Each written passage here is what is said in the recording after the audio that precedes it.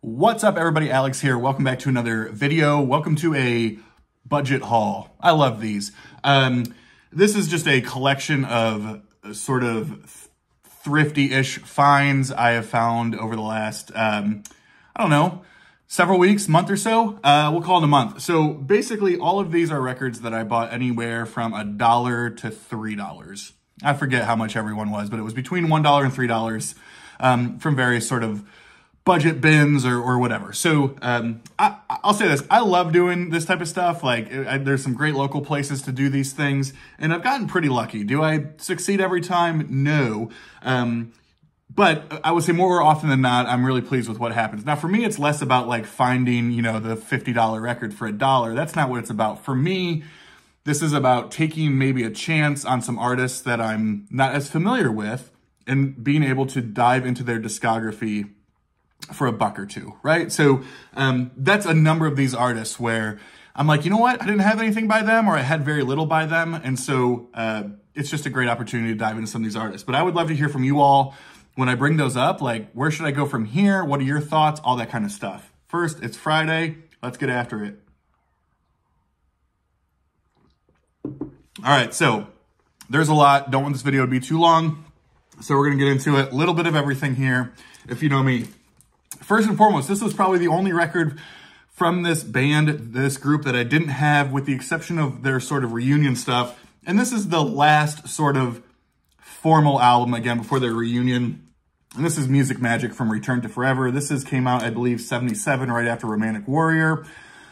Sort of marked a little bit of the end, obviously. I mean, they brought back vocals here, which I'm not the biggest fan of, is Chick Corea's wife, Gail Moran, at the time. But yeah, it's good. It's good. Musically outstanding. I'm just not a big fan of vocals in Fusion. So yeah, but I'm glad to have it. Didn't have this. So again, this was $1 or $2. Return Forever, Music Magic. This was a fun one. One of my favorite Fusion-y musicians. But really, I mean, when you talk about people who play the violin in that sort of way, there's not a ton of them that come to mind, but the one that really comes to mind is Jean-Luc Ponty, who obviously had an amazingly successful solo career, but also was wildly successful in Frank Zappa's band. And this is sort of where it all began with King Kong from Jean-Luc Ponty. This is King Kong. Jean-Luc Ponty plays the music of Frank Zappa. So these are all Zappa tunes that were obviously composed by Zappa and given to Jean-Luc Ponty to play. This is on World Pacific, I believe.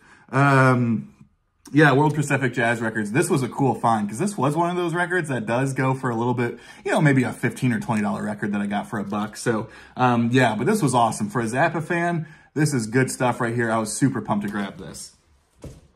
I guess we're sticking in jazz fusion world. Really the ongoing steadfast member of Weather Report, one of the biggest fusion bands of all time, was Joe Zawinul in this. So this is Concerto Retitled, kind of a comp that came out of a bunch of stuff that was released on his first 3 solo albums, I believe. So incredible piano, keyboardist, synth player, Joe Zawinul. Lost him not too terribly long ago, but yeah, great stuff here. Super awesome. Still in kind of jazzy-ish territory, maybe a little bit more funk, fusion, soul. I don't really know. This was a guy that I had heard about forever, and again, depending on the nerds out there to help me out, but I had continuously heard of Brian Auger and then Brian Auger's Oblivion Express, but this was the debut. So yeah, I mean, organ player in a kind of funky, jazzy, soul type way, a little bit proggy. Yeah, I don't know. I really like this. I gave this a spin and enjoyed it, but yeah, Brian Auger's Oblivion Express. Was super excited to add that. I recently sort of had like a soul, I don't know, reawakening, if you will, thanks to Scott, DJ Vinyl Vertigo, for doing the soul tag, because it just woke me up into so many different areas. And of course, this was a band I had known about forever, but didn't have any of their stuff. And so now whenever I see it for cheap, I grab it. So this is Deliver the Word from War. War is awesome, man. It's funky, it's jazzy, it's progressive, it's awesome. I'm all in. So yeah, War, Deliver the Word. Here is a very, very cool band that is very, very, very trippy, kind of coming from that English, folky, psychedelic stuff. This is the Incredible String Band, and this is the Hangman's Beautiful Daughter, kind of known as their, I don't know, not maybe their magnum opus, I don't know. This is kind of the one that a lot of people know on that classic gold electro label from the late 60s. Yeah, this is pretty trippy, but yeah, I mean, this is pretty out there, psychedelic, folky English stuff, which means I'm into it. So that was awesome. Didn't have anything from them. Of course, in that sort of funk, soul stuff, you don't get much better than Booker T and the MGs. And again, this was one of those dollar hollers that I had to grab. And again, this is worth a little bit more than that. It's not like a $400 record or anything, but this is Booker T and the MGs, Melting Pot. This was sort of, I think, the final record they had, or not the sort of final record with the original lineup that they had, or the classic lineup. Of course, on Stax Records, an original here. So awesome stuff, man. I love Booker T and the MGs. So this is great.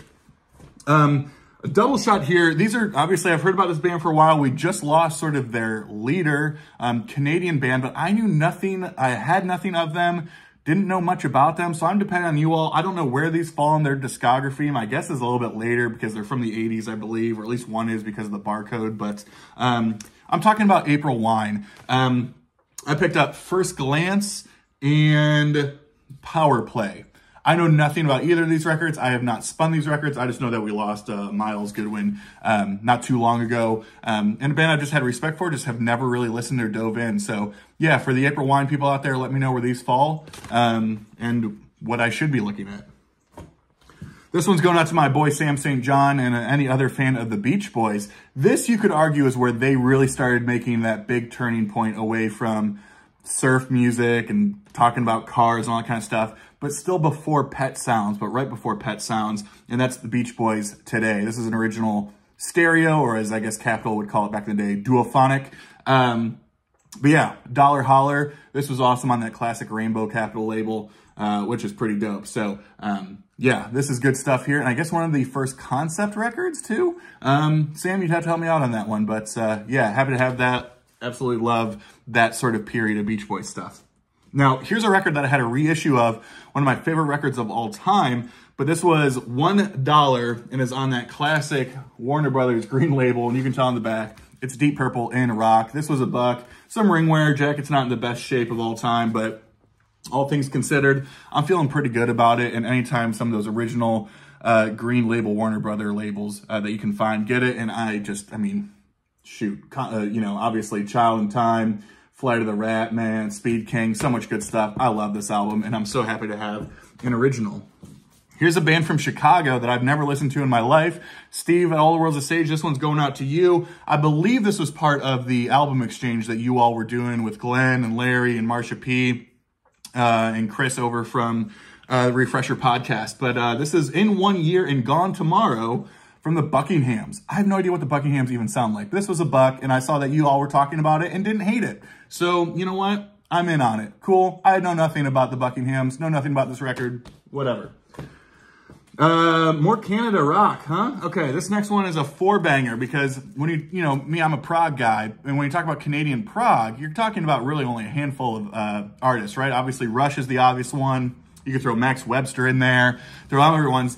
But for a lot of people in the late 70s and into the 80s, man, they love Saga. And honestly, I never really listened to Saga before I got these, but I got 4 of them. So let's see here. I got Worlds Apart. I think this is their big one. Had a different album cover everywhere, of course, except the US. I got Images at Twilight, which I think came out early 80s. As you can tell by the wacky labels. Heads or Tails? Let's talk about that album cover there. What we have going on. I don't really know.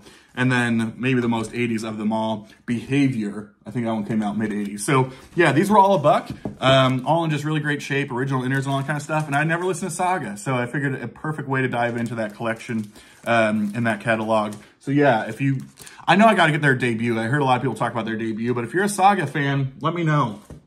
All right.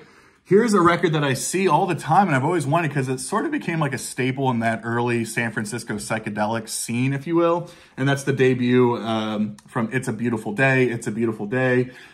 Classic Painting. But the cool thing is here that I didn't realize, I was listening to this earlier today, I didn't realize that, fun fact, when I was showing Deep Purple in rock and talking about Child in Time, that the whole sort of basis of Child in Time that is played on the organ from John Lord is actually taken from Bombay Calling, which leads off the second side of this record. So that blew me away. I was like, this is the coolest thing. For Deep Purple fans and Child in Time fans, you might know that already. I did not. But yeah, they completely ripped it off, whatever you want to call it. It's the same thing. They borrowed it, whatever you want to say. But yeah, I was blown away by that. I like this stuff. This is cool, weird, psychedelic, kind of folky, poppy type stuff from San Francisco. I'm in. It was $1. Let's do it.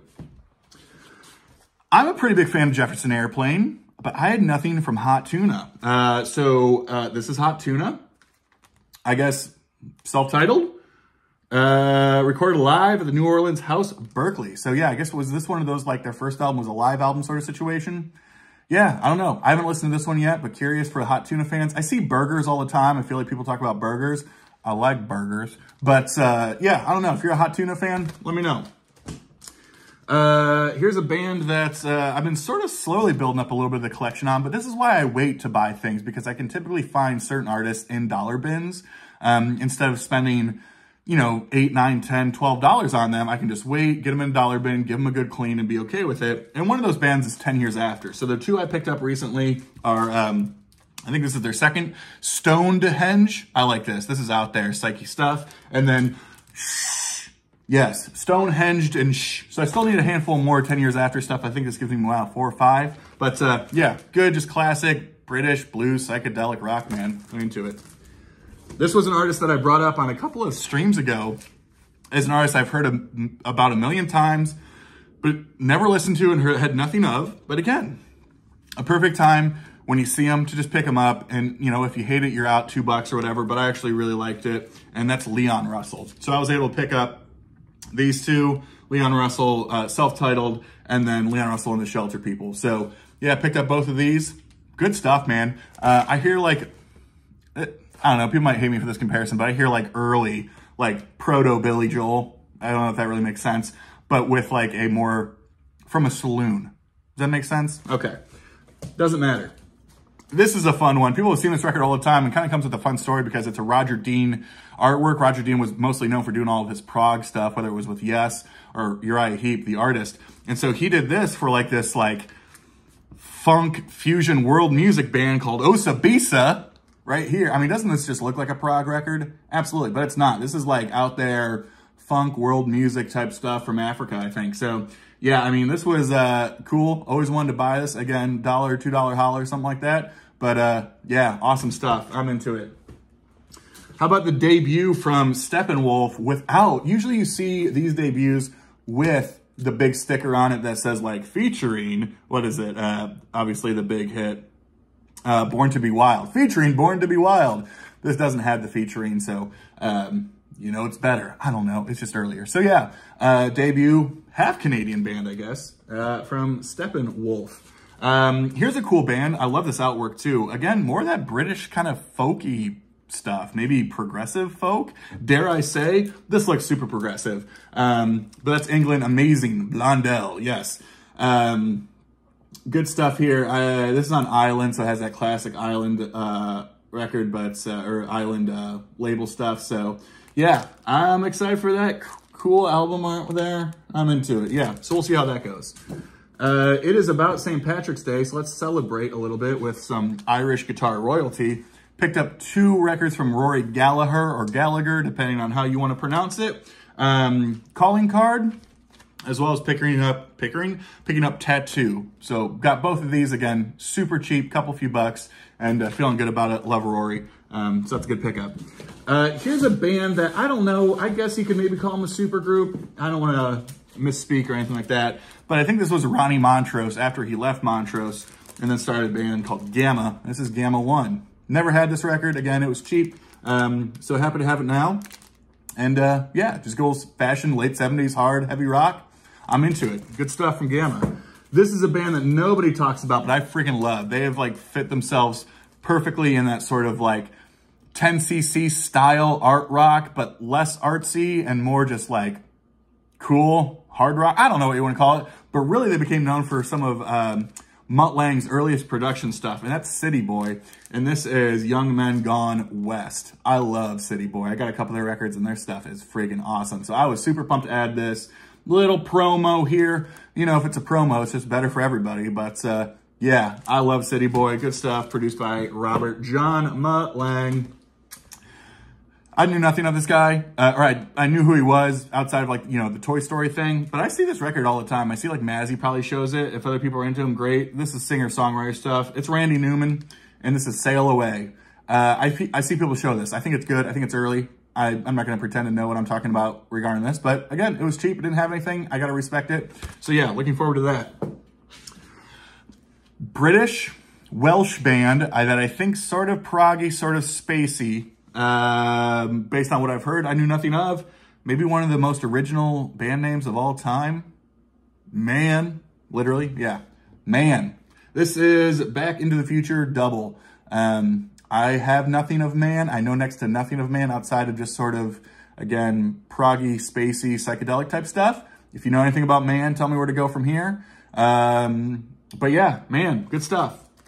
And then the last one here, I have a number of copies of, but whenever I see it, I grab it. And the most important thing is they would tell you is to check the labels and make sure you get the pink Capricorn labels. Whatever. I got this for $1 on Monday, just a couple days ago. Allman Brothers at Fillmore East. I got to clean these records off a little bit. I'm sure they're not anywhere near perfect. The sleeve's a little bit split on the bottom, but man, for $1. And again, when people tell you they got to get that pink Capricorn, you get the pink Capricorn. So yeah, all the time. Again, I'll probably end up giving to somebody, some VCLT, whoever needs it. But yeah, always good to get this for $1, pumped on it, clean up those records, and it'll probably play great. So there you go. Went through a bunch of them there in just under 17 minutes. Let me know what you think in the comments. That would be awesome. Appreciate you all watching. And as always, cheers. Have a good weekend. Have a good day. Have a good life. All the things. And we'll chat soon. Take care, y'all. Bye.